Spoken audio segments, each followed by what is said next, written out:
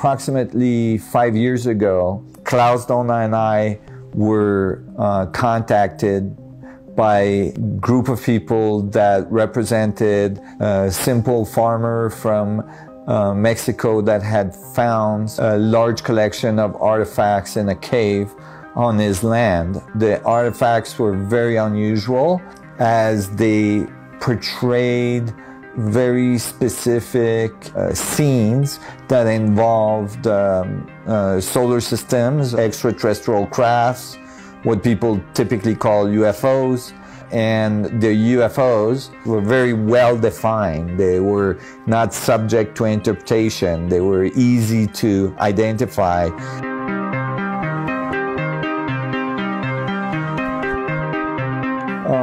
My tendency was to think that these were hoax, maybe made by that farmer and so on. But the sheer number, meaning there was like over 2,000 pieces, it didn't make it very feasible for a poor farmer in the middle of Mexico to start making these pieces. The other thing is that many of the pieces are inlaid with precious stones like diamonds and gold. Makes it very unlikely for a poor farmer in the middle of Mexico to all of a sudden create such a huge production of hoax.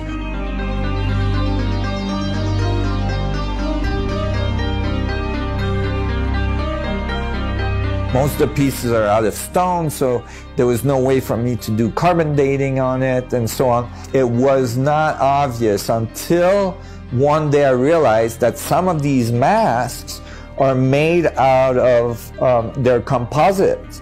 They're, of course, inlays of all these different stones, and so they must be adhesive to glue all these things together. And I thought maybe the adhesive has organic material in it that we could carbon date, and that's what I did. And it was very startling because the result came in at 6,210 plus or minus 45 years, BP, which is about 5,300 BC, which like predates the Mayan culture dramatically.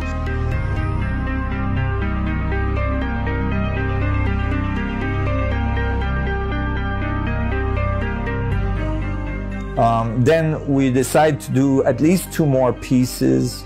So this mask here was done as well, and this big head, this alien big head, was tested as well, and that was even more amazing.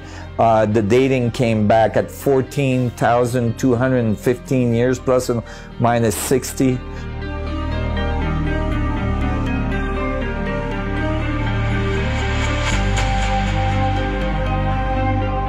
We've got all the pieces out, some of the pieces out. There's more pieces coming. We're gonna get the microscope and start sorting the pieces out and figuring out which one can be tested and what kind of information we can extract.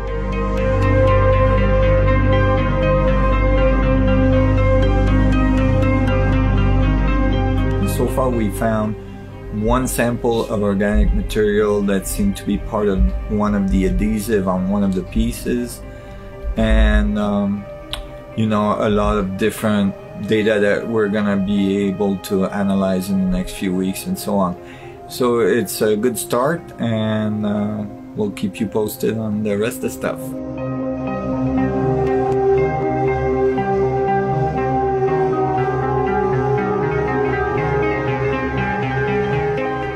Doing the science appropriately on those pieces, if it's confirmed, completely changed our concept of history and what has happened on our planet. So it's really critical.